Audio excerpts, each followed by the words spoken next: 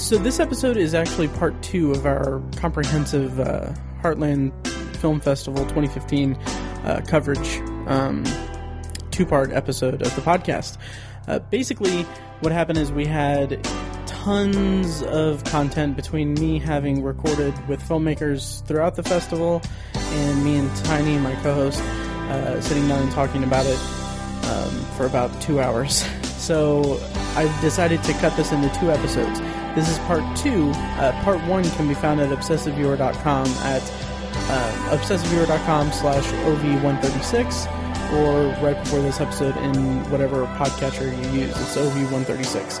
Basically, in that episode, I ran down the best films that I saw at Heartland Film Festival, as well as included a bunch of filmmaker interviews that I did on the spot at the festival.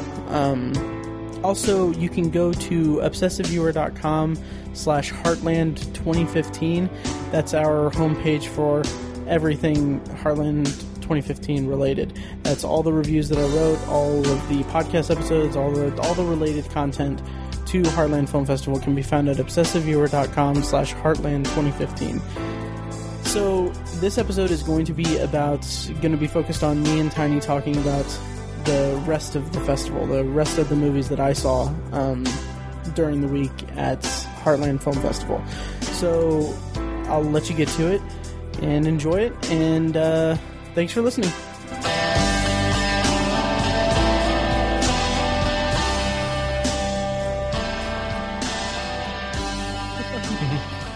Yeah, so what were the some of the other stuff? You saw 25 movies. You just talked about 10 of them. Yes. What were some of the other ones? Like, was there anything else that was noteworthy? Like, maybe not necessarily the best, but noteworthy. Right. Well, and it's funny you said 25 movies. I saw 44 with shorts and everything. Yeah. So, but anyway, again, I'm so single.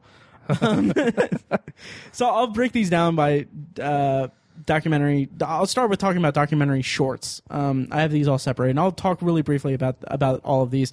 But before I do that, I have a recording with Kurt Nettleton, who he's listeners and people will recognize him as the director of Intruder, who was at Shocktober in Irvington 1. Yeah. Part of Billy and Brandon and Synapshot Productions group. He directed Intruder, and I saw him at the film festival and got to talk to him. So here he is talking about his short film, Your Catfish Friend, Philip Campbell, in which I completely forgot the name. Like, this was recorded the Sunday night after the last screening, and I was like, yeah. So anyway, so here's a recording. All right, so I'm here with Kurt Nettleton, the director of Your Catfish Friend, Philip. Oh, wow. Crap. Philip Campbell. That's cool, man. Yeah. That's cool. That's like the subtitle. Yeah. Your Catfish Friend, which is part of the shorts program, I think it's 7, Art Appreciation here at Heartland Film Festival. They just closed down the night and with the screening of Coming Through the Rye. And, of course, listeners will know that Kurt also directed Intruder, which was screened at Shocktober in Irvington 1, and he was the DP on Intruder 2. And the editor. Which screened at Shocktober in Irvington 2 last week. So my first question is, why did you not come to Shocktober in Irvington? I was actually here at Heartland. It's one of the few things I've made it to. I was working all this week, but I did happen to get off work in time to go to the Jazz Kitchen for the after party on the Friday, same Friday as, and that was sleepless. Let me tell you, I was editing Intruder 2 all the way up until like 9 a.m. that day, burning copies, like, to get ready for the night. So that was a sleepless, yeah. I won't hold it against you. It's no big deal. So why don't you tell us about Your Catfish Friend and how it came to be and how it got into Heartland? I was really excited to see it as part of Heartland because I didn't get the chance to see it at Indie Film Fest, which it was part of one of the short films blocks there as well, but I didn't get a chance to see it, so I was really glad to be able to catch it. So why don't you tell us a little bit about the short?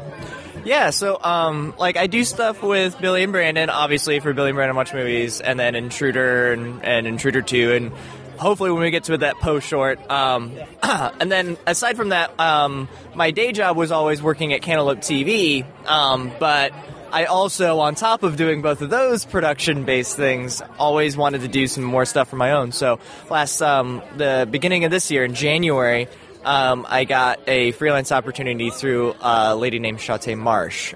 She was then the executive curator, I think would have been her title, for IMOCA, the Indianapolis Museum of Contemporary Art. And I had worked with her husband, who was he's the founder of Big Car, the CEO, which is now my current job. I work at Big Car. I left Cantaloupe. She asked me to document this piece done by Philip Campbell. And I'd known Philip Campbell, but I didn't really realize I'd known him. And so she was like, it's the most money they'd ever spent on an artist to commission a piece, and it was this wall-sized woodcut carving. And so, and part of spending that much money, she wanted to document it, and so she was like, let's make a film about it. So, unfortunately, I was only there for the last, 3 weeks of the process, but for 3 weeks, I could sneak away on my lunch breaks at work, would run up and go film with Phil, or in the evening go film with Phil. Stole some equipment from Cantaloupe to go film with Phil, then brought it back and all that good stuff. So it was fun, though, and we were really happy with the way it turned out. And it originally was intended just to be a film in the gallery alongside the piece. So you would walk through IMOCA, and as you went back, you see the wall-sized carving, and then you go into the next room, and it's this video about the work. So it's meant to be a 18-minute-long series of vignettes or stories about either how it's created or why it was created.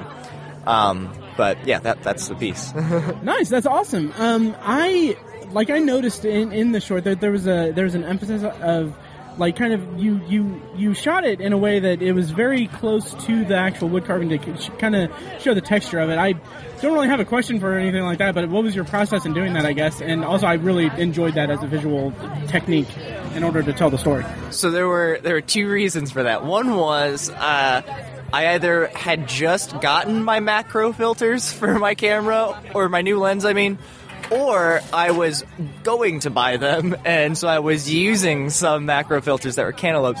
But more importantly, the inspiration for this, I really enjoyed the idea that this is huge. It's a massive wall-sized piece, and I thought, what a better contrast than to try to capture it one small frame at a time. So a lot of stuff is shot either close up or with a macro filter to get even closer up to it. And also along those lines, you'll notice there's no final shot of the piece in the film, which now as I watch it stand alone in a film festival maybe is a detriment, but I think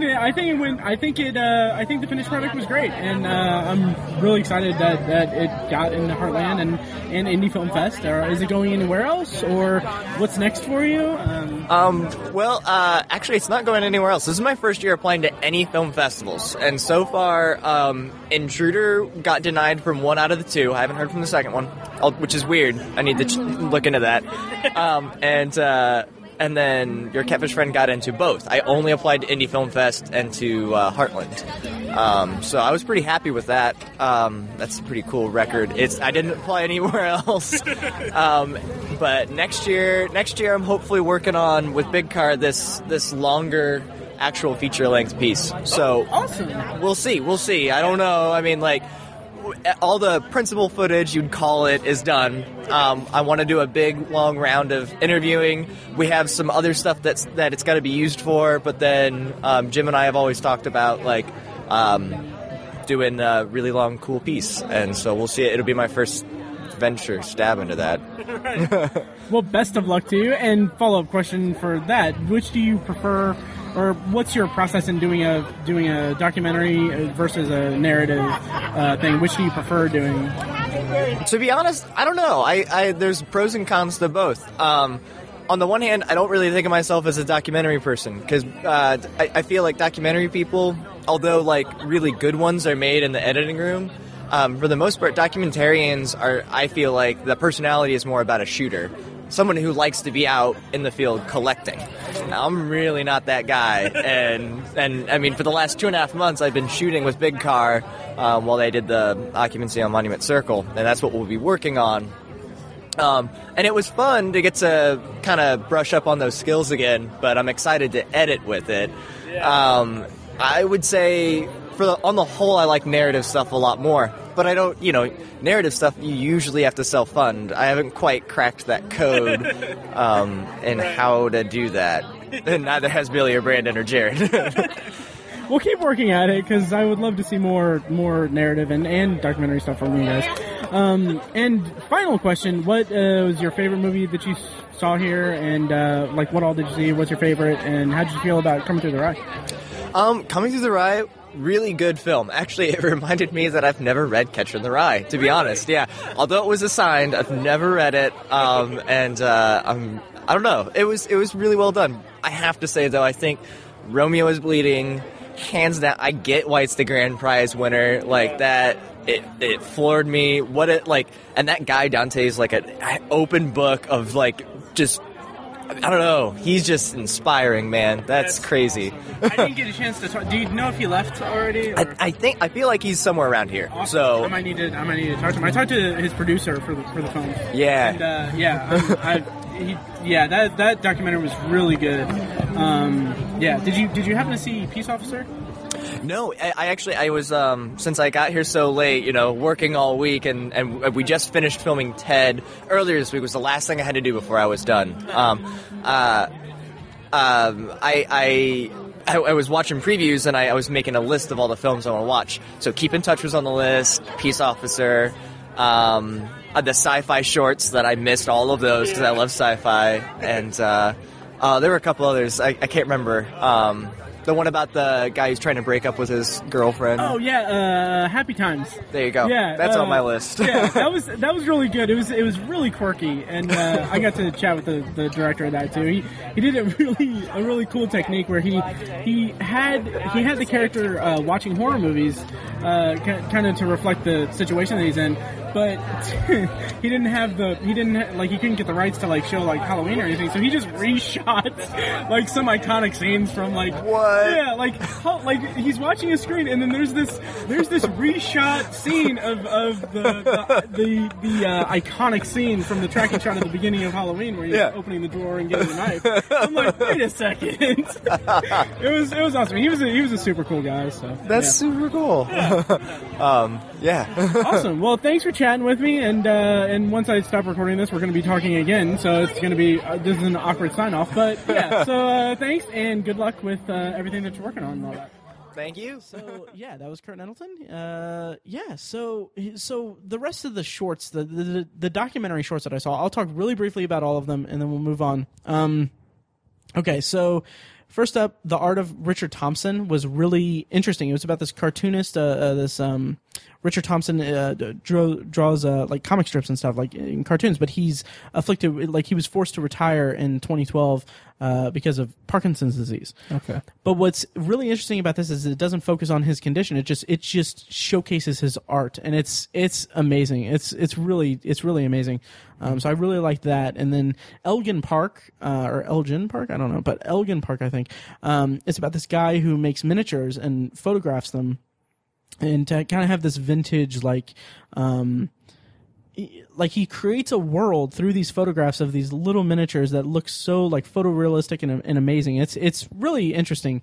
He talks about his interest in it and his motivation for it and stuff like that. And then Finding Beauty in the Rubble, all of these were in the art appreciation segment, by the way, block of shorts. But Finding Beauty in the Rubble I wasn't too keen on. It's about this woman who creates necklaces from debris she finds in the ocean after the tsunami. Interesting. It's interesting, but there wasn't enough focus on the actual art, and it was a little, I wasn't too into it. And then next up was I'm going to butcher this. Nefertiti's Daughters, which is about street artists in Egypt during the Egyptian Revolution. Nice. And it was really long. I wasn't too crazy about that either, because it kind of wasn't. It kind of lacked a certain focus. It wasn't really about the art. It showed the street artists and they talked about it and everything, but then it eventually just shifted. It was I think it was 40 minutes long too. It shifted to talk about the women's rights in Egypt and stuff like that, which is amazing, and it's important and everything like that. But it got a little long, and I kind of wish it was a little more I don't know, focused in it, I guess. I don't know. I just wasn't too crazy about it. And then your Catfish Friend, Philip Campbell, was directed by Kurt Nettleton, which you just heard about, so I won't really talk about that. I really enjoyed it. Like I said in the recording, I like the focus on the texture of it and stuff like that. Oh God. Okay. Growing Home was about Syrian refugees who were displaced and put into a campground in Jordan. Really touching. Really showcased the not hopelessness, but the homesickness of it. Like these people are just people that just want to be home in their home country, and they're in they form a little society in the camp. It focuses on a barber trying to provide for his family and stuff like that. It's really touching. It really showcases the homelessness of it. The Nature of War was a short 3-minute thing where it was an animated thing, animated short directed by the Roch brothers, who they had like a ton of shorts scattered throughout. That's the only one I saw, but it's basically this guy from he was in the military. He was stationed in Iraq. He's recounting a story of how he met 2 Iraqi boys when he was in Iraq, and it's just him talking, and it's there's animation playing, showing it and everything. It was very, very touching. You can hear the emotion in his voice. It's really interesting. Wow. Yeah. Finally, the last 3 I won't or 4 I won't talk that much about. Not a Stranger was interesting. It's about this guy who did the Stranger Project, which he was battling depression, and he set a goal for himself to go talk to a stranger every day. And write about it and everything. So you can find more information of that at just Google the Stranger Project. It's really interesting. Then Open Your Eyes was about people in Nepal who had cataracts, and in the effort to get their vision corrected. It was interesting. A little long. A little dry. I go not really dry because the focus of it is this elderly couple who the woman's very, very spunky and very entertaining. Then the 100 Years shows about this woman who is 99 and her artwork is just getting appreciated. Very interesting showcase of her art. It's geometrically based. And then Luchadora is a short about women. Lucha Libre. Yeah, fighters in Mexico. It was interesting, but it wasn't really in my wheelhouse, and I don't think it didn't really resonate with me.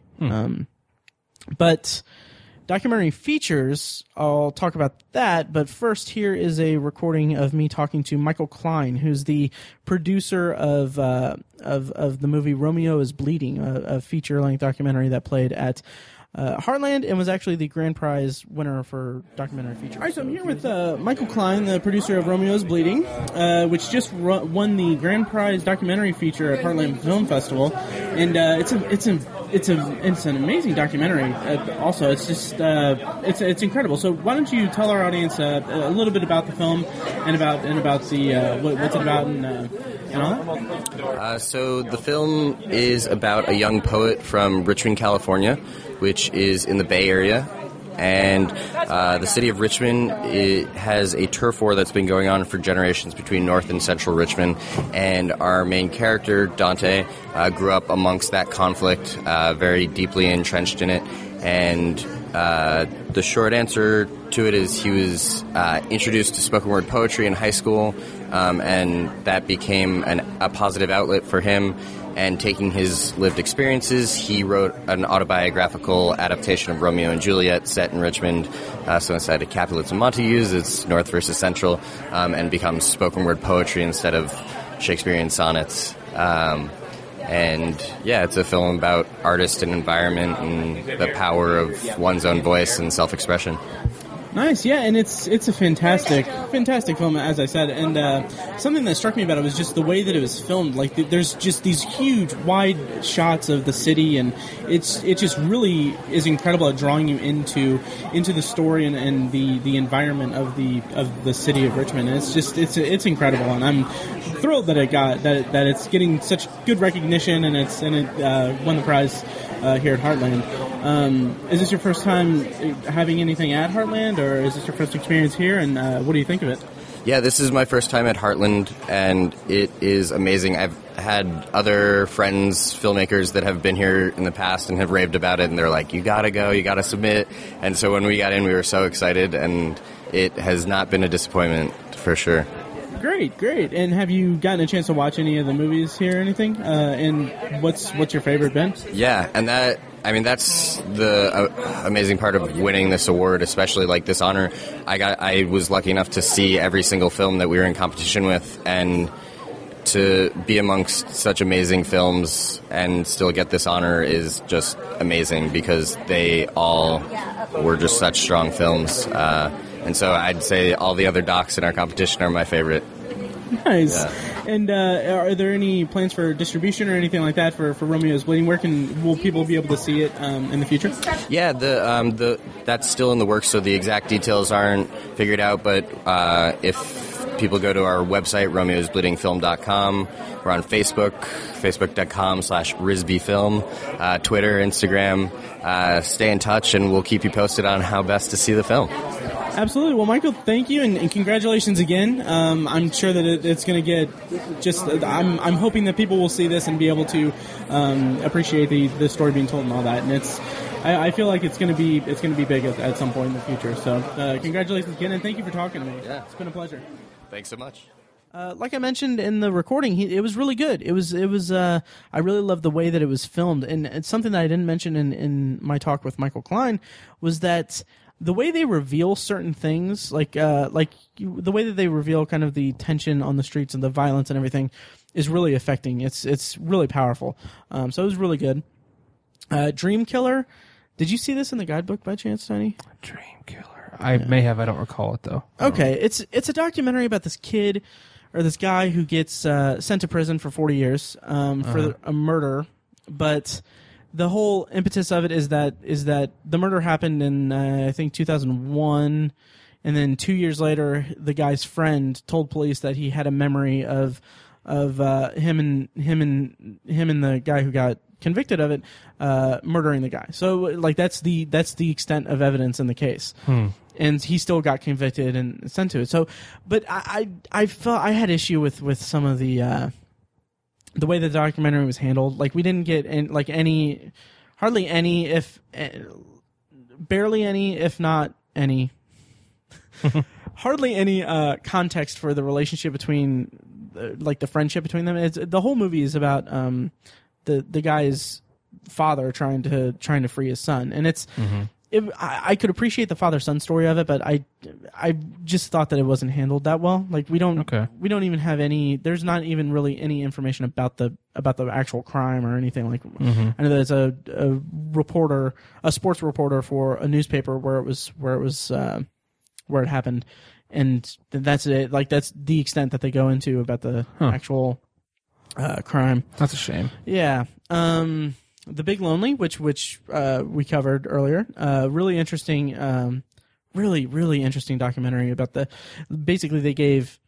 Did you see this? No, but I really wanted to see this one. Yeah. It's really good. It's really good. And then Monty Python and the Meaning of Life, which it was such a fun documentary, man. Yeah. It was awesome. It was the first time the Pythons were on stage in 34 years. It was their last show. Wow. And this happened last year. And it was basically just, it wasn't even like, what I loved about it is that it wasn't a documentary where it manufactured drama or anything like that.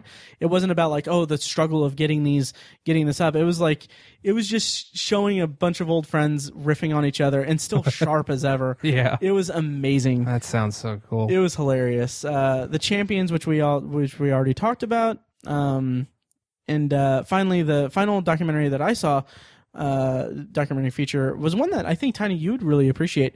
It's called Beyond Measure. Mm-hmm. Did you read about it at all? I don't remember. I can't. There were so many movies, and I looked through most of the synopses. I didn't give them all to memory. Yeah. So Beyond Measure is it's about education reform, basically. It's about alternative education tactics, I guess. So Gotcha. About how kids are throwing away the curriculum in favor of a unorthodox curriculum and stuff. Okay, and I saw a trailer for it before one of the other screenings, and it looks awesome. Yeah, it was really good. It was really good. I enjoyed it quite a bit. I was really bummed because I couldn't stay for the Q&A because I had a screening right after it to run over to. Plus, I really had to go to the bathroom during it. That's the worst. It really is. That happened like twice. But so I missed out on the Q&A, but it was a really interesting film, and it was really. It was interesting because I wasn't really that good with school or anything, and I always thought like, okay, well, school's just not for me and everything. But the way that it presented education to its audience, and it wasn't like a huge indictment on the textbook based curriculum stuff or whatever, or the memorization and standardized testing and everything, but it touched on that quite a lot. But it kind of put my feelings towards school into context, and it was really interesting. Nice. It was nice not to feel like I'm an idiot. I don't think I'm an idiot. So we talked about documentary shorts. What about the narrative shorts? What were some of the other ones that were noteworthy? Well, Tiny, I'll tell you about it. But first, here's a recording that a recording that I had with Michael Angelo Covino, who is the co-star and co-writer and producer for the movie Keep in Touch, which I'll talk about here in a bit. But so I had a really nice chat with him, and here it is. Okay, so I'm here with Michael Covino from Keep in Touch. He plays Brad, and he's also the co-writer. Yes, on it? Yes, and producer. And I just why don't you just let us know, tell us about the film and what it's about and all that. Ooh, okay, here we go. So the film is about it's about a guy who looks up a childhood crush of his and finds out that she died in a car accident years ago. And, and in searching further, he finds that she has a younger sister who's a musician in New York, and he starts going to her shows just kind of out of curiosity and to reconnect. And they end up hooking up and starting a relationship, but without him ever telling her who he is or what, why he was even at her show in the first place. So it's sort of a relationship built upon false pretenses, and it's the repercussions of that. But really, what the film's about is about a guy sort of trying to restart his life and trying to find a new purpose in his life, and kind of struggling with connecting with sort of periods from his past when he was happier times, or seemingly happier times, I guess. Right. Yeah, and that's something that kind of really spoke to me, was that, I mean, the actor that played the main character, like he really embodied that kind of listless and directionless kind of thing. Like, you can kind of tell that he had an internal struggle there, and it really came through really well. And there's a charm to his performance that when he's like looking up the girl and everything, it's like it should be kind of like super creepy, but it kind of comes across as an earnest push to find some kind of connection. Sure. That really came through really well. And so why don't you tell me what's next? Like, if you're going to take it to other film festivals, or what's up next for Keep in Touch? Yeah, well, we're going to we'll be at the Austin Film Festival next week. We'll find out about this film festival if we win the grand prize, which is pretty sweet because there's actual money to be made, and so far it's just been us sinking a lot of our own money into the movie and getting paid not much. And then so Austin Film Festival, we'll be at the East Lansing Film Festival, the Cucaloras Film Festival, the Charleston, South Carolina Film Festival, and then a couple more in the future, but that's sort of, I think that'll round out most of the big festivals we have coming up, and then figure out finding a home for the film, and finding a place for figuring out what the best way to release the film is and how to get it out in front of people, because that's the main goal. And I know that it's on one of the festival award winners in this film festival, and it's well deserved too. It's a really good movie. And also, I mentioned that you're Brad in the movie. Oh yeah. You're an actor in the movie. Why don't you tell me just really briefly, your background in acting? Is this something that are you an actor first or a writer first, or what's your? I think I'm a producer first. So I don't know. It's sort of I think that's just by nature of even if you want to be an actor, you can't really wait on anyone to cast you in things. So I don't know. Sam and I started a production company a little while back and did a bunch of commercials and branded content and corporate videos and anything anyone would hire us to shoot kind of thing. And eventually we said we want to make a movie, and I had an idea, and then we started writing it together, and then we shot a short film that we then raised the money to shoot the feature and kind of built it all out of that. That doesn't answer your question as to if I'm an actor or not. The answer to that is basically I act in a ton of stuff. I do a lot of sketch comedy and improv sometimes, and I love performing. I love improvising more than acting, but this role kind of lent itself to my strengths a little bit because I could be funny and kind of add humor to the film, but not have to carry the emotional weight of the film, because I don't know that I have the chops yet for that. Well, you definitely brought a levity to it while also kind of really exploring the drama with the character by playing off the character. Thanks. Appreciate that. Thank you. Yeah, cool. I won't take up more of your time or anything, but thank you so much for chatting with me and all that. And where can people find Keep in Touch online? So, our website is keepintouchfilm.com. Our Facebook page is, I guess, /Keep in Touch Film. And those are the two spots where we do, Facebook is where we kind of give most of the information as to where you could see the film, what the next screening is, all that stuff. And then the website too, obviously. But I would say sometime by mid to late November we'll have a better idea of what the release strategy is or who's going to be distributing the film, and then we can kind of better inform people as to when it's going to be coming out. That's the hope. Cool. Awesome. Well, good luck on the future film festivals and on tomorrow night's awards. Awesome. Yeah, thank you so much. Yeah, no appreciate it. All right, thanks again. Thanks, man. Yeah. So, narrative shorts, Tiny. Mm-hmm. These first three were from the Sci-Fi Shorts block, much like the ones I mentioned earlier. Against Night was about a Russian cosmonaut who crash lands in I think it's China or it's somewhere, but he has these hallucinations afterwards. And have you ever seen the original Solaris from 1972? No, I've not seen the original. Okay, it's a really crazy, mind-bending sci-fi movie, but very slow too. But but I mean, it's incredible. I loved it. Yeah. But this kind of echoed that a lot. It reminded me a lot of it, aesthetically and in terms of story and everything. And I liked it. I liked it quite a bit. It was nice. Nice. Dust, on the other hand, I wasn't too keen on. It was about a world where there's a plague. It was kind of muddled. It was an interesting story. It was an interesting mythology, but instead of having a story, a more focused story, it seemed like all the dialogue kind of seemed to expand the mythology of it more and more, and it got kind of muddled. But it looked really good though. And then Movies in Space was freaking hilarious. It's about a guy who gets sent to he's like the Earth ambassador to a new alien civilization that people have come in contact with. So he's there, and he gets basically the guy that he's staying with is like, hey, let's watch a movie, and the movies in this civilization are just flashes of light.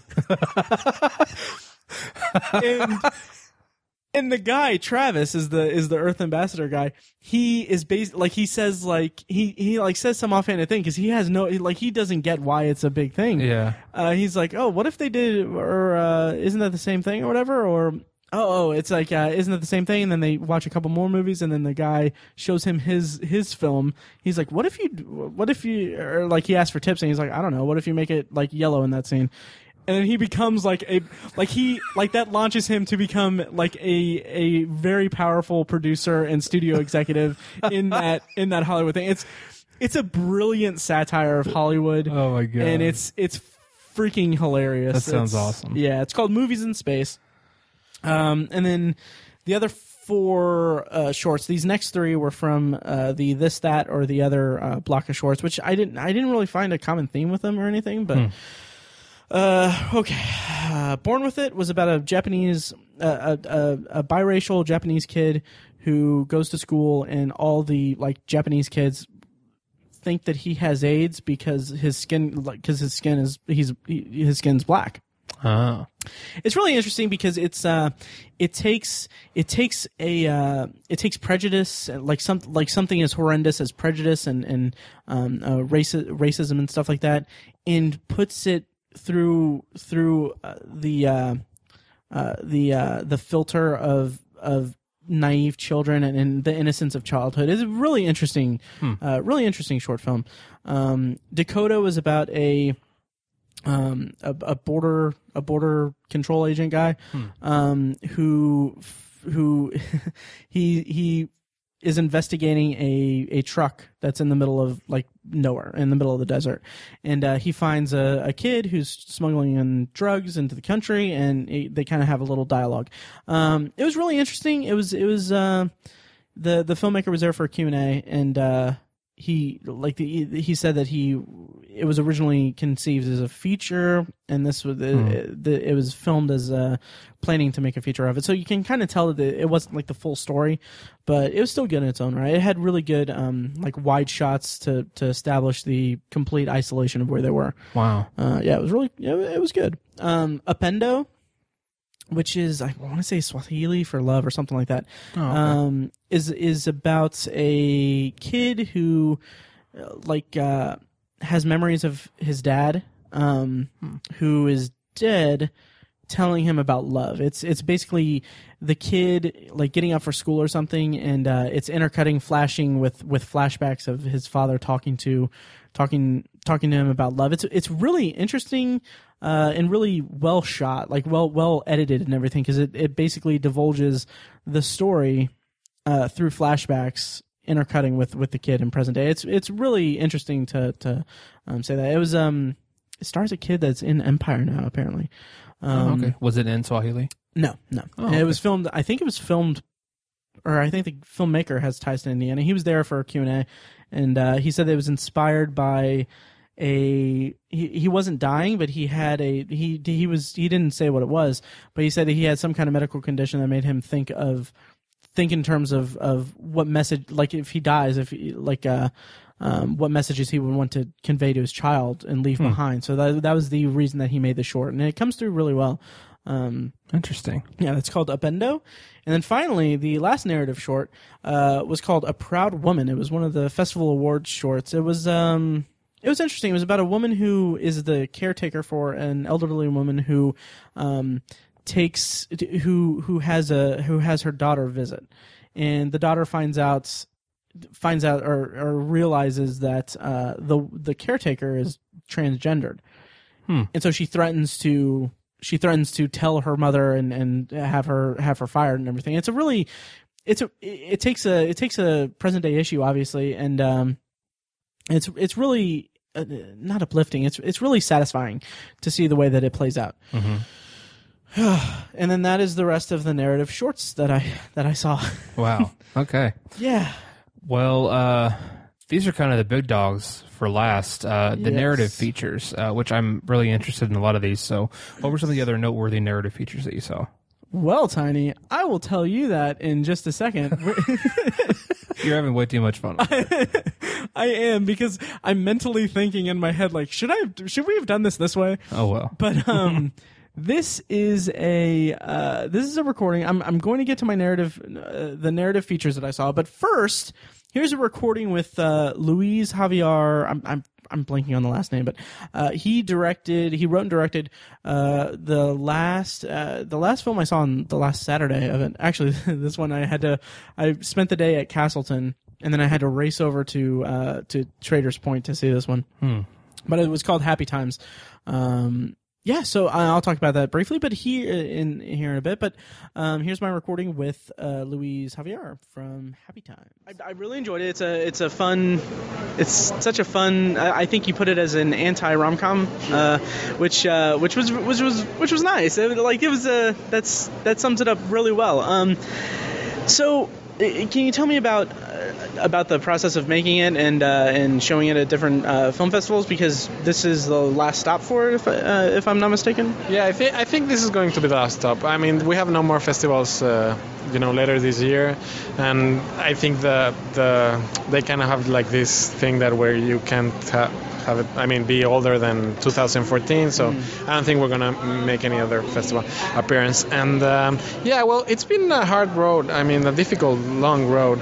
We started out writing the screenplay in 2007. Wow. So from then till 2012, we were just looking for funding, and the movie is government funded. So we have in Mexico, we have this kind of tax incentive where you can just submit your project and maybe get elected to kind of produce it, which is great, because otherwise it would have been impossible to make a movie of that kind, with no money at all. So we had a small budget for U.S. standards, maybe. Mexico is kind of a pretty big budget, and that we filmed the movie in 2012, and we finished it exactly 1 year ago, and we showed it at Morelia International Film Festival, and that was great. It was our first screening, and since then we went to a few other festivals, not many. I always thought the film was more like a commercial film, like of a broad comedy for people in Mexico would go see, but that was not the case. The case was that people actually enjoyed it more at festivals than at the theaters, and we actually won a couple of awards, one in Santa Barbara and the other one in Washington D.C. We won those two awards, and we went all the way to Dubai to present the film. So it's been great. It's been great, and this is, as you said, this is kind of the last stop for the film, I think, and we're looking into getting distribution here in the U.S. That was going to be my next question. Any luck with that, or is it still kind of? We're still looking. It's kind of difficult being in Mexico and getting noticed up here. We got a pretty good review in Variety, and that kind of opened the doors a little bit, but still nothing close enough to having like a done deal or anything. Yeah. Well, the best of luck with that and everything. Is this your first time at Heartland? Yeah, this is my first time at Heartland and my first time in Indianapolis. Oh wow! Yeah. How do you like it? Or how? Yeah, it's been great so far. I mean, the weather is kind of crazy, but that's Indiana for you. Yeah. So I mean, I've been I was. Stayed over in Chicago like a couple of years ago, but never to Indiana. Wow. Yeah. That's cool. So what's next for you in terms of filmmaking and all that? Well, we're currently writing I wrote this screenplay with another writer who's actually my girlfriend, and she's the writer. I'm just a director / writer, co-writer, and we're writing the next feature film. It's another anti-rom-com, as you put it, and it's kind of it's not as complex as this one, not as sophisticated, per se, but I think it's going to have the same style and the same kind of feeling to it. Cool, very cool. Well, thanks for chatting with me. And have you been able to check out any of the other films at Heartland? And if so, what's been your favorite? Probably that one. Yeah, well, actually, I think I haven't seen much because the schedules. I mean, the theaters are very far from each other. Yeah. So the one I saw just now was Raiders. Oh, I love that. Yeah, I love that film. I think that was the best. I think I only saw 3. Mm-hmm. And that was it's so great. I remember when I was a young kid and I wanted to make films. So it's really inspiring, but at the same time kind of depressing that they didn't pursue it since when they were young. There's that nice little bit of poignancy to it that it kind of pulls at you, but then they offset it with so much comedy, just the way that they talk about their adventures as kids and then show the footage. It's juxtaposed with that. It's just hilarious. It's kind of bittersweet, but I really liked it. Great. And, I saw Embers. Oh yeah, what'd you think of that? I think it was very interesting. I liked it. I mean, it's an interesting concept, and I think it's very well made. And Original. I thought it was original. Yeah, it's funny. It was part of it was filmed in a city like in the northern part of Indiana, and there was another film at Indie Film Fest that was also shot in that city. So like I just seen that film in July, and then I saw Embers the other day. I was like, wait, I just saw like that exact area. It's because both were kind of post-apocalyptic movies. So what was the other one? It was called Chrysalis. I saw a film. Oh, yeah? Yeah, I think so. It was pretty good. It was pretty good. Yeah. Well, I won't take up any more of your time. Congratulations on a long festival run for Happy Times, and best of luck to your future projects and all that. Thank you very much. Glad you liked the film, and thanks for coming. Yeah, no problem. So yeah, the movies that I saw, the feature-length narrative features that I saw, first up was The 33, which I mentioned was about the Chilean miners. I saw a press screening the day of Shocktober in Irvington. It was good. It was a fun, or not fun, but it was a gripping, uplifting retelling or feature movie about the Chilean miners, which is a story that I didn't really follow on the news or anything. And one of the things I really appreciated about it was that it didn't put an emphasis on the news aspect of it. It was very much about the miners in the mine, the 33 miners that were trapped in the mine for 69 days. And it was also it was the thing that I had asked Patricia Riggin was how she was able to handle the dual narrative, which the movie is kind of segmented between the storyline of the miners in the mine, and then the above ground rescue efforts, both the practicality and bureaucratic nonsense that went into to trying to get them rescued. Really strong performances. Rodrigo Santoro is in it.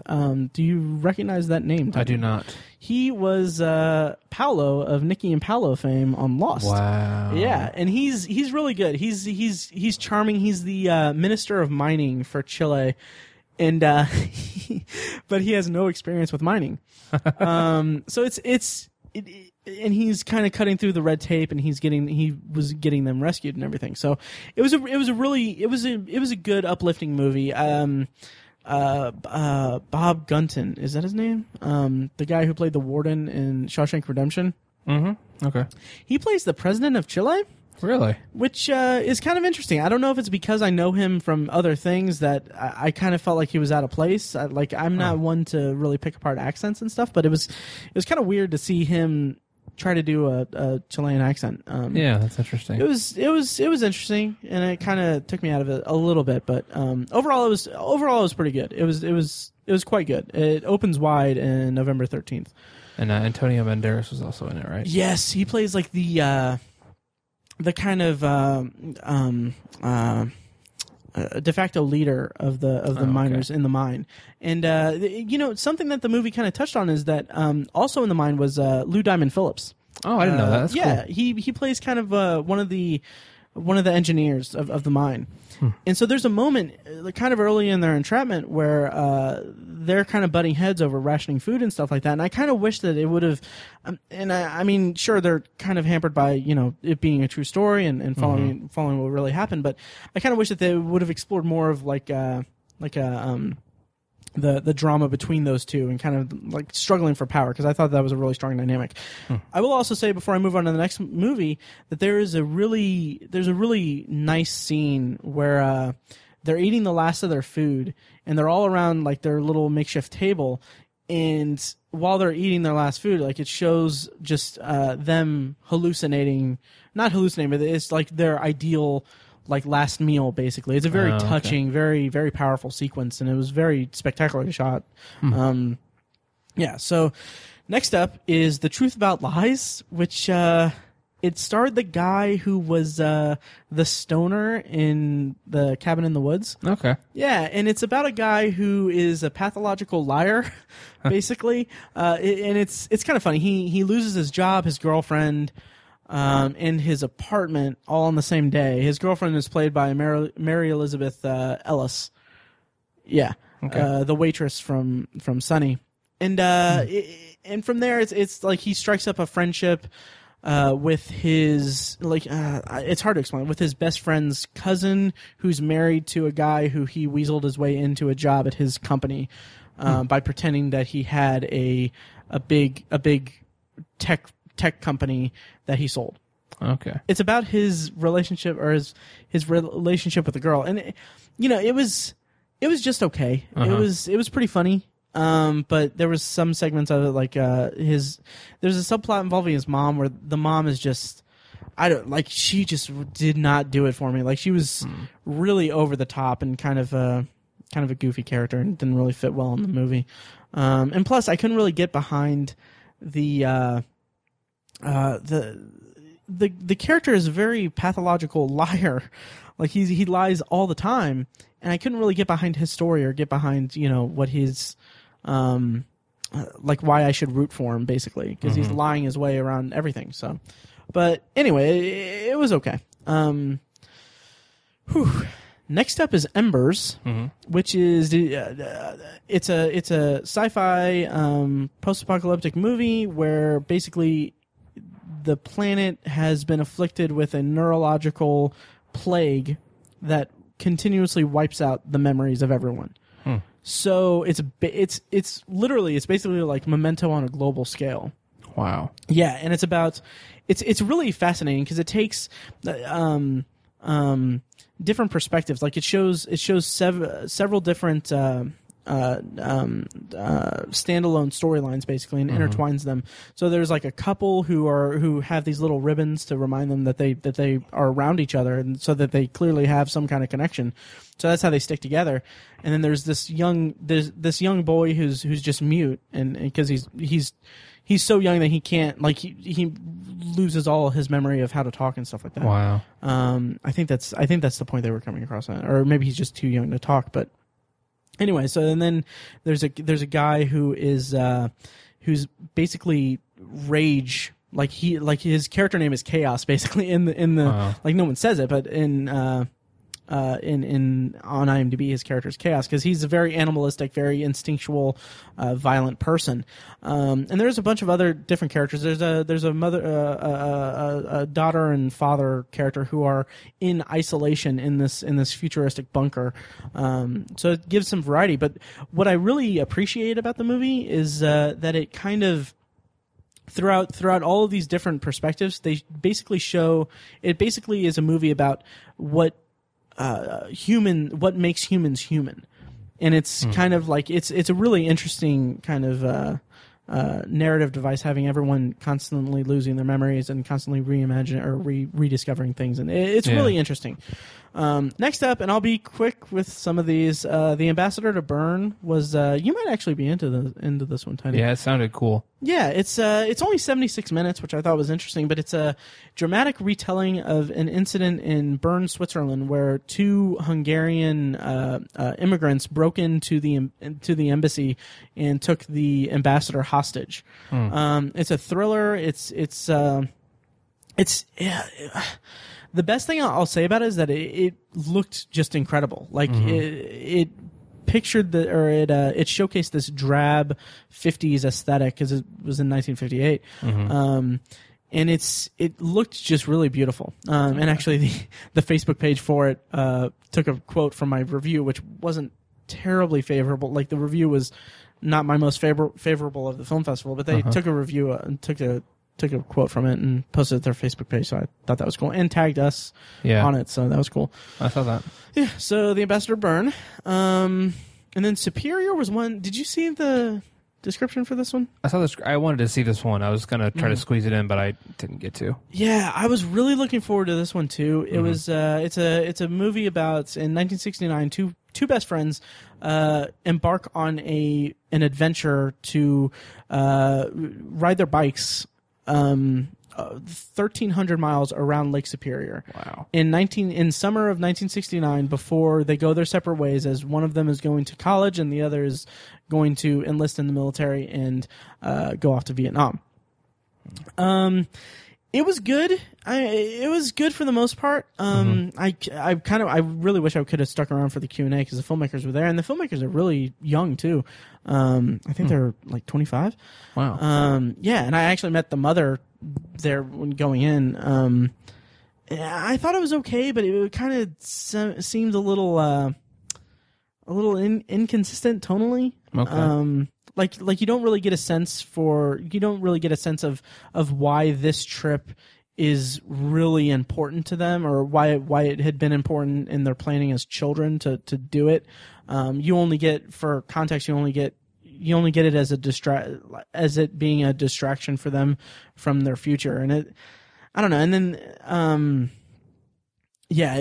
some of the whenever the character Derek, who's going to go into the military, whenever he makes comments about how he doesn't want to die in Vietnam, it's kind of undercut by this weird humor that he infuses into it, which makes it a little. It was charming at first, but it also kind of delayed the drama a bit too much for me. Mm-hmm. And then also the movie didn't really tell me exactly why. Like it didn't set it up. It didn't set up his impending recruitment as the most.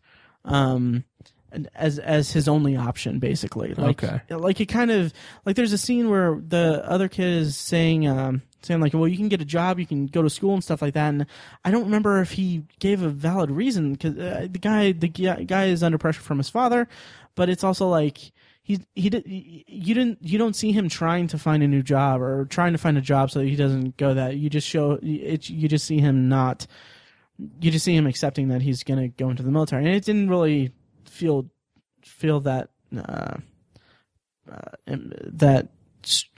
strong for me in the setup. So, but for the most part, it was pretty okay. It was pretty good. Okay. In the end. So, next up is Keep in Touch, which you should have already heard me talk about with Michelangelo Covino, who actually was at the after party for the closing night movie, and I talked to him for a bit there too, which he's a super nice guy.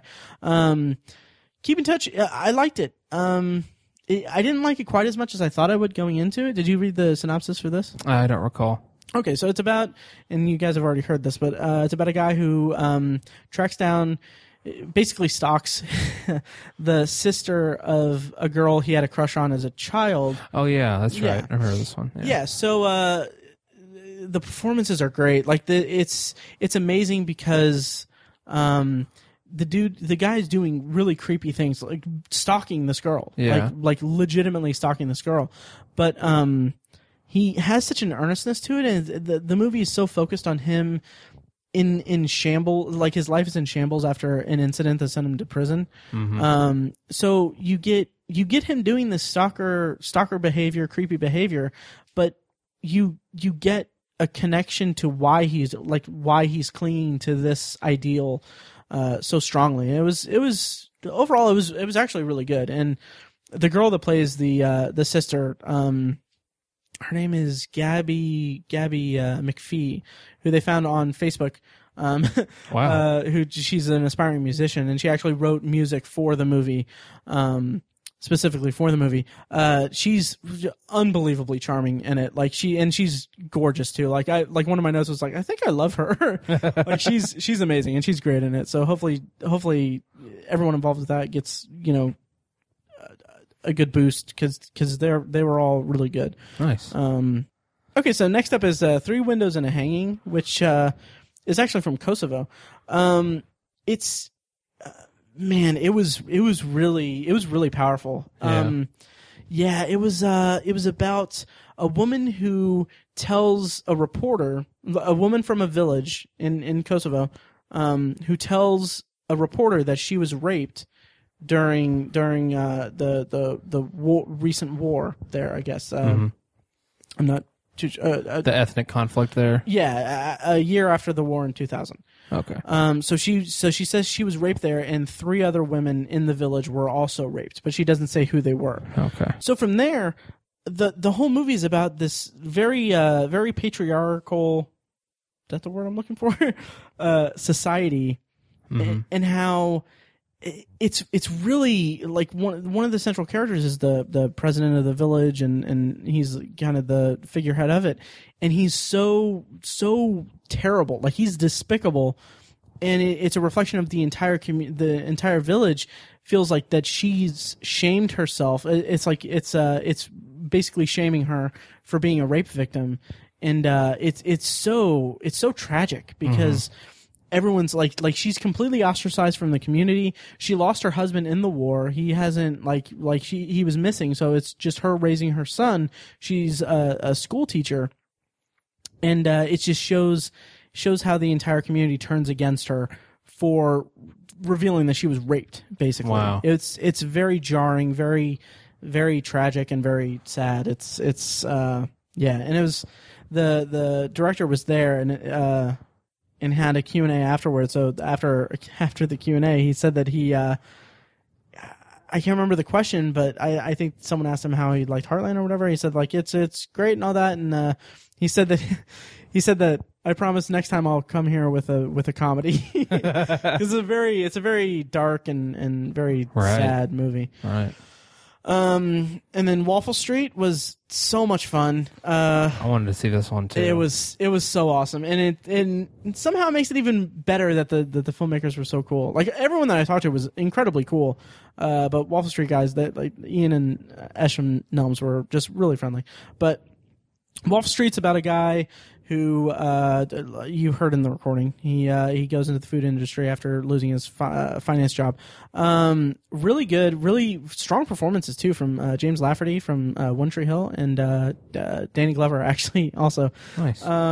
It really showcased the hell of the food service industry from what I can tell, but it did it in a way that what I loved about it was that the character is cocky at first because he's like, oh, he takes to the register really well because he worked in finance and all that. And then like once the dinner rush happens, like he's completely out of his element, completely like he gets lowered down like 4 pegs. So it was really good. I really enjoyed it. And then next up is Happy Times. Second to last one, guys. Promise is almost over. So Happy Times was a movie, and like we said before, an anti-rom-com where it's a Mexican film about this guy who tries to break up with his girlfriend and then hires a service to do it for him. It was okay. It was pretty charming. It was a fun, like quirky comedy. It was fun. It was fun. Nice. And yeah, that sounds like an Adam Sandler movie. He starts a breakup service. I mean, it kind of does. I would give it so much more credit than that, though. Nice. Okay. It was more fun than that. Okay. Finally, guys, we've come to the end. Nice. Okay, so the last movie of Heartland Film Festival 2015, the closing night movie, was Coming Through the Rye. Which, before I talk about it, I was actually really happy because Greg, the marketing director for Heartland, who like I talked to him intermittently throughout the film festival, and he's a super nice guy. After we did the red carpet thing, which we'll talk about after I give my thoughts on Coming Through the Rye, he was like, "Hey, do you want a ticket? I know it's sold out, but I think we have a few extra ones." And for context, my press pass got me access to every movie except for the special presentations, which include opening night, closing night films, and a few special presentations throughout the event or throughout the festival. And Coming Through the Rye, of course, being the closing night movie, was one that it didn't give me access to. So it's a $30 ticket. If I used we had a promo code for press that gave us half off, so it was like a $15 ticket that he just gave me for free. So I thought that was really nice. Nice. So it's basically this guy, James Sadwith. He's a writer and director of it. He, when he was a kid, he was obsessed with The Catcher in the Rye, and wanted to adapt it into a play. And so when he was in a prep school, he went in search of J.D. Salinger, who was obviously very famously a recluse. So Coming Through the Rye is a version of what he did. It's about a kid named Jamie, played by Alex Wolff, who's the brother of Nat Wolff. He goes on to search for J.D. Salinger, and it's a really interesting drama. It was really good. I really liked it. It was an interesting hybrid of like a road movie and about his first love with the female lead, Stefania Owens, who played Dee Dee. They had really strong chemistry, and it was really good. It was really good. I liked it a lot. Did you see anything about that or anything? I didn't. I don't remember reading about this one. Yeah, it was on a separate page of the guidebook, but it was really good. Have you read The Catcher in the Rye? I did when I was in junior high. Okay. Yeah. I read it like 6 or 7 years ago. I thought it was vastly overrated. Really? Yeah. After seeing Coming Through the Rye, I want to read it again because I haven't read it since. What year did we have Health with Miss Harrison? Was that sophomore year? Maybe I'm thinking of something else. Was it sophomore year? Yeah, I did read it sophomore year. Sophomore year. Yeah. I read it sophomore year, and which was over 10 years ago. So I need to read it again with a fresh eye. But true. Yeah. So Coming Through the Rye was really good. Okay, and so in that closing night event, they had a special screening and like a recording for press and stuff like that, and you got to go to that? Yeah, it was really interesting because throughout Heartland they set up they emailed me as part of the press that had the press passes and stuff. They emailed me about a recording or a press opportunity with Patricia Regan, which I talked about earlier, which was really cool. And then they also had an interview opportunity with the filmmakers and stars of Coming Through the Rye. It was a red carpet thing. So basically what they did at Trader's Point, they set up the backdrop of Heartland in one of the hallways, and they had a little red carpet, and they had the writer-director James Sadwith, producer Sara Elizabeth Timmins, actress Stefania Owens, and actor Alex Wolff kind of come through and talk to the members of the press that were there. It was me and I think 5 or 6 other people. That's a really cool idea. Yeah, it was awesome. It was like it was like a big. It was similar to a big event, like the Oscars kind of thing or something like that, like a big premiere. But just kind of a nice, kind of intimate, kind of small scale kind of thing. Okay. So it was pretty cool. Like there was the guy next to me was from Film Buzz TV in Utah. Okay. Who I chatted with him. It was pretty cool. And the other guy next to me was I think he said he was a senior at IUPUI. He wrote for the IUPUI newspaper, I think. The JAG. No. That's not what it's called. I don't know if that it wasn't that publication. Oh, okay. If that was what it was something else. But he was at IUPUI. Gotcha. And he's graduating with for journalism. And it was funny because I made the remark that cool, you're about to enter the workforce for journalism, and I'm doing this for free on my own. I'm destroying your job market. Yeah. So yeah, I don't know if he appreciated that, but that's funny. I said it in jest. But anyway, so that whole experience was really fun. It was really cool. And here is the recording of the red carpet event with in order that you'll hear them in. It's writer, director, producer James Sadwith, producer Sara Elizabeth Timmins, actress Stefania Owens, and actor Alex Wolff. Hi James, my name is Matt from Obsessive Viewer. So you put an emphasis on you were determined to cast teenagers in this film. I for one appreciate that because you never see teenagers actually portraying teenagers on film. I was wondering, could you speak to the experience of casting and directing teenagers in such a focused story that is so important to you personally? Well, yeah, and one of the funny things was some of the things like you'll see in the movie. His brother pulls out a bra, and that was a big deal in 1967 when that happened. It was like, where'd you get that? And now it's you hold it up. These guys are seeing everything on the internet and on movies and TV, and then so I had to explain to them, this is like something. Anyway, that was interesting. But I loved the energy that they brought to it, and there was a real innocence, and they're real teenagers, both 16 years old, and it was tough. I mean, we had a lot of people. We had to have people who were in their early 20s come in and stuff like that, but ultimately we lucked out and we got real kids.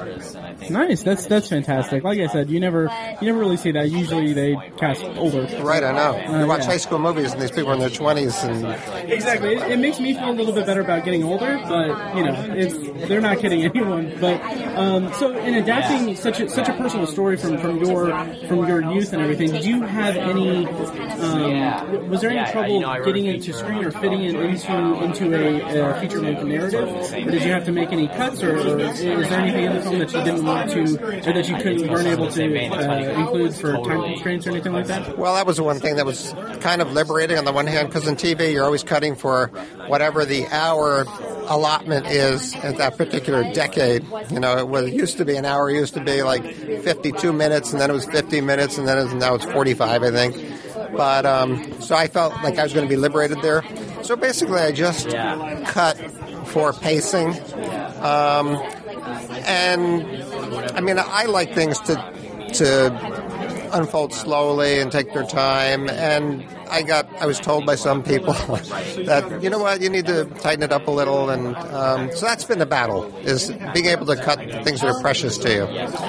Very cool. I'm looking forward to seeing it. It sounds just right up my alley. And in terms of the story of you know, seeking out J.D. Salinger and everything, this actually happened to you and everything. And I obviously don't want to spoil the movie or anything, but was there anything in telling the story that of J.D. or what's your history with J.D. Salinger, and how did you come about reading Catfish in the Rye as a kid and everything? Your history with it. So I read the book in school as a 10th grader, and decided that I wanted to play Holden Caulfield in the movies and in the theater, and so I took it upon myself to adapt it as a stage play to put on at school. And you'll see all this. It's all in the movie. And then I felt this need to go find J.D. Salinger. I think, you know, at the time I said I wasn't really asking his permission because I was afraid he might say no. So I was going to sort of get his blessing, and I just felt that he recognized me. That's actually a line in the movie, that he actually say, oh, this is the kid to be Holden Caulfield. And it didn't quite happen that way, but that was the connection. Well, you got to tell your story, and I'm really excited for it, and best of luck and congratulations on all your success with it and everything. Thanks very much, Matt. Hello again. Hello. Hi, I'm Matt from ObsessiveViewer.com. Oh, nice to meet you. I'm Stefania. Nice to meet you. So I was wondering what drew you to the story, and what kind of what were some of the challenges of filming the movie? Well, I am from New Zealand, so I just got this script from my agents who sent it to me, and I put myself on tape not actually reading the full script, but when I knew that Jim was interested, I read the full script, and I think it's such a real story, and the relationships between Jamie and the other characters are really realistic and raw, and I think that it tells a great first love and a journey, and so I think that was something that I really loved about it, because it was so realistic and I could really relate to the teenage characters. And a challenge, what's a challenge that I faced? Jim made it really easy for us all. Like when we got to Virginia, we had rehearsals, and Alex and I had so much fun, and we made it really casual, and it wasn't hard at all. It was, I guess, there's a lot of like emotional scenes in it, so it was definitely a challenge getting, to those emotional scenes, but as a whole, it was just so fun and easygoing. Great, that's fantastic. And also, I would be remiss if I didn't ask you about this, but I'm really looking forward to Krampus, and just if you want to say just something about that, I'm so happy. Krampus is coming out the last week of November, and I'm so excited. It's something different because it starts off as like a family comedy Christmas movie, and then Krampus comes to town and starts picking people off one by one. So it's definitely going to be something different, and I'm really excited that it's being released during Christmas time. So hopefully it picks up and it does well, but I'm really excited for it. Nice. Well, congratulations on this and all your success and everything like that. I'm sure that it's going to be be great. And yeah, it was a pleasure chatting with you. And yeah, thank you. Thank you so much. Hi. I'm Matt from ObsessiveViewer.com. And so your production company, I was wondering if I could ask you about that. It focuses on strong female characters and projects like that. What drew you to this project? And yeah. Well, it's a true story. I think that you've got very inspiring characters based on Jim's journey, and I think that there's a line in the movie where J.D. Salinger says to Jamie, who is the director, is based on the director, he says, "Jim, you're a smart boy, go do something of your own." And I think that there's a lot in that line that, so often we define ourselves by trying to follow what other people are doing.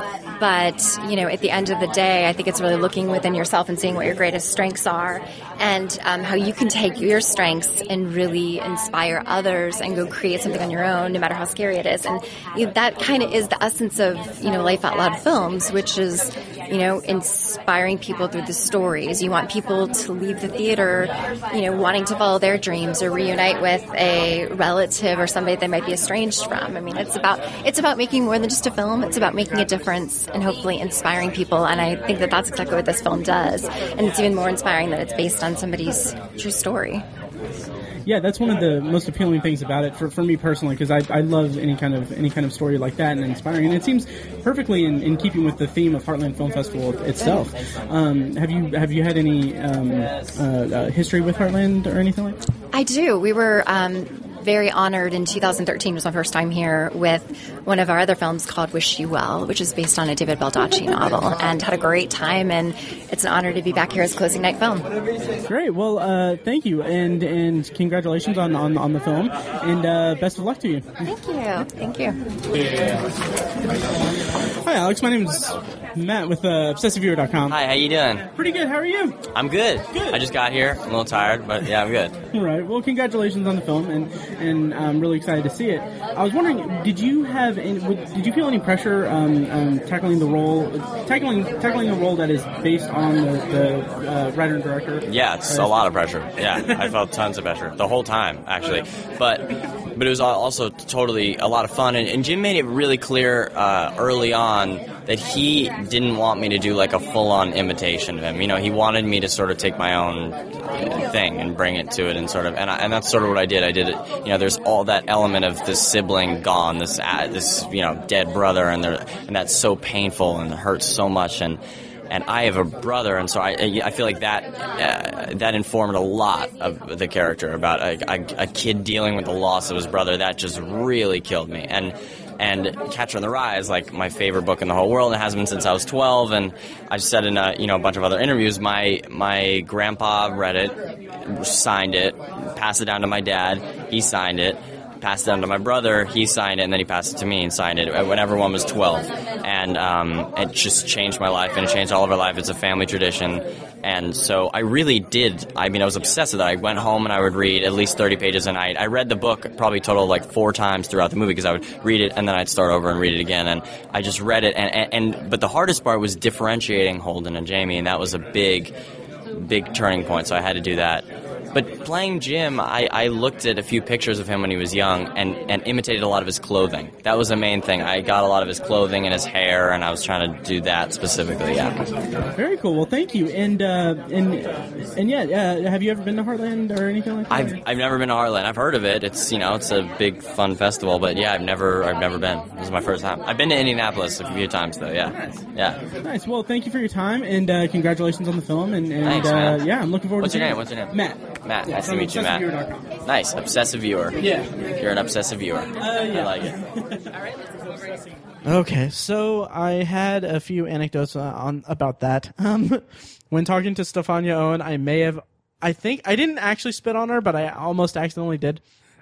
And then, as you heard, my God, I jumbled a question to the director so hard. It's pretty bad. Mm-hmm. And then also I was one thing that I really appreciate about Heartland was that they gave us a press packet with information about the movie and the actors and everything. So, before I had that, like, I was trying to think of what to ask Alex Wolff because I hadn't read up on the movie yet. So, like, one thing I toyed with asking was like, okay, so your brother is Nat Wolff, who has a strong working relationship with Josh Boone, who is currently working on X-Men: New Mutants, which is a franchise in which Jennifer Lawrence has appeared.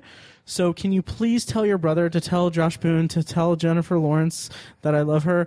Jeez. But yeah, that didn't happen. Good. Yeah. Good. Yeah. So we're closing this out, Tiny. This is such a long episode. Yes, it is. Yeah. So it was a huge event. So. It was. Yeah. So do you want to intro this this last one? Yeah. So this last part are the ones we wish we could have seen. Matt said 140 some movies in 10 days. Yeah. It's impossible to see all of them. It's just impossible. And so, of course, some are going to slip through the cracks. Right. While thinking about this or trying to come up with it or looking through the schedule and everything, I might edit this out. Do you remember the line in Schindler's List where he says, I could have saved more or something? Yeah. I basically thought, like, I could have seen more. So basically, I'm the Oscar Schindler of Heartland Film Festival 2015. Pretty much, yeah. I might cut that out. No comment. Well, at the top of my list, the ones that I really wish I could have seen was Raiders, the story of the greatest fan film ever made. That just sounded so fun to me. I'm really bummed that I missed that one. Yeah. Yeah. And then Fourth Man Out sounded like such a great idea for a movie. It sounded funny. It sounded awkward and touching at the same time. I really wish I could have seen that one. Keep in Touch, which you mentioned earlier, that just sounded like creepy and like such a unique situation to put yourself in. I would have enjoyed seeing someone explore that. The 33, just because, I mean, it has a cool cast and it was kind of one of the special movies they got for this, and it's going to have a wide release. It's got a lot of buzz around it, so I wish I could have seen that one. And then lastly, because I'm a big documentary dork, Peace Officer sounded really, really cool to me. I wanted to be a cop for a long time. I have a degree in criminal justice, so I think it probably would have meant a lot to me. I hope it finds distribution somehow, and I can see it eventually. So those were the big ones I wanted to see. Yeah, I would be really interested to hear what you think of Peace Officer, and also Beyond Measure too, because I know that you originally went to college for education. True. Yeah. Well, everyone goes to college for education. Hey. But anyway, as a major. Anyway, right. So yeah, cool. Should I go with my list? Please do. Okay, so this is an extensive list. Really briefly, I wish I could have seen the opening night movie of Room, but Shocktober, which I'll see it eventually when it comes out. I heard a lot of people talk about this documentary called Crocodile Gennady, which is, I don't know what exactly it's about, but all I know is that it's Russian, and the image in the guidebook looked really, really interesting. Like it was this guy with like orange light is on him, and it's like smoke all around him. It kind of reminded me of I don't know if this is intentional or not, but it kind of reminded me of a shot of Marlon Brando in Apocalypse Now, kind of just the way it's lit. It reminded me of that, just very vaguely. But interesting.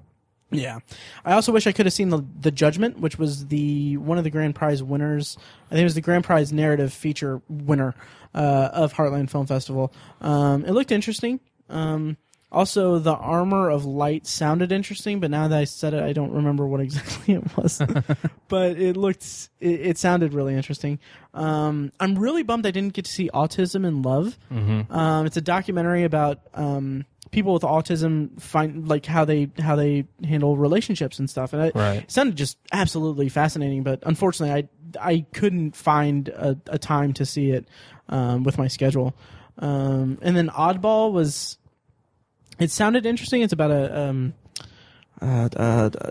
dog. It's like a family movie. And I saw the preview for it, and it looked really, really fun. But it looked like super family friendly, kind of fun. I don't know. The more I saw the trailer, the more I kind of thought like that could be kind of fun. Very Semi-Serious is a documentary about I think the cartoonists at the New Yorker. Oh, okay. Sounded really interesting. Nice. And then there were a few shorts programs that I didn't get to see.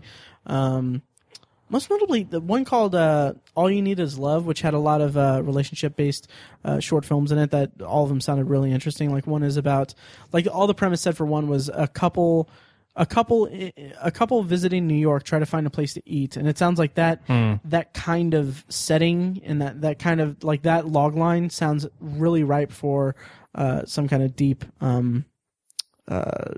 deconstruction of certain relationship aspects. I have no context for what it is, but it sounds like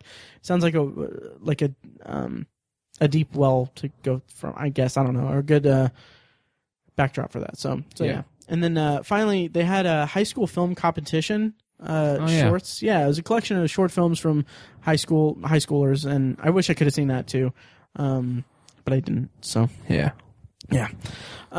So yeah, that does it for our very extensive Heartland Film Festival 2015 podcast episode. Again, I want to thank everyone at Heartland for being super cool, having a great selection of movies and stuff like that.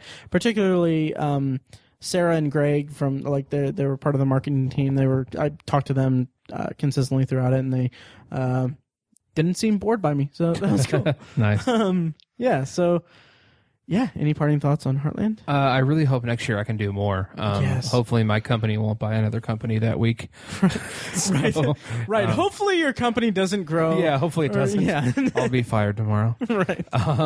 So yeah, I really want to do more next year, even if I don't get a press pass, because what little of the festival I was exposed to, I really, really enjoyed, and I want to see more of it. Oh, Tiny, this is not going to be the last time we get press passes or something. Yeah, I think so. I was I was really satisfied with that, and and it was funny because after Indie Film Fest in July, I was like, I need to do more things like this, and I didn't think, like, I had emailed them about a press pass, but I didn't get a response from them because it was like 2 weeks before it. Mm-hmm. And then I just DM'd Heartland about a press pass just on a whim. So I'm definitely going to seek out more press passes and stuff like this and things like this, and definitely next year for Indie Film Fest and Heartland, I would like to, do more with it. Cool. So here's to 50 screenings next year. Wow. Yeah. I'll shoot for like 8. Nice. We'll see. Yeah. All right. Well, thanks for listening, guys, and we'll be back next week with, I think we're going to do a review episode of Steve Jobs. I believe we are. In the can. Cool. Yep. Awesome. Well, thanks for listening, guys. And, you can find more information about Heartland at heartlandfilm.org or heartlandfilmfestival.org. Really great organization, and I believe they have, like, certain things popping up intermittently throughout the year. And in, I think, March, they'll have some of the best, I think, at the Artcraft Theater in Franklin, which I talked about a few episodes ago.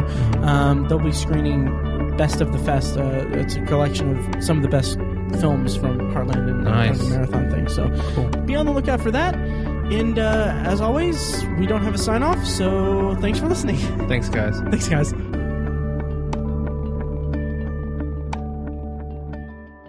So Jesus Christ. So single, Tiny.